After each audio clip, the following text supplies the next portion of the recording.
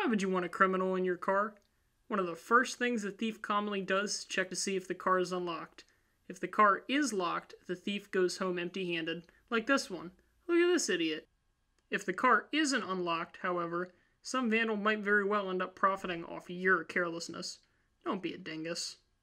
Keep your car locked and your valuables out of sight. This message sponsored by the Maryland State Police, the Maryland Vehicle Theft Prevention Council, and the Maryland D.C. Anti-Car Theft Committee.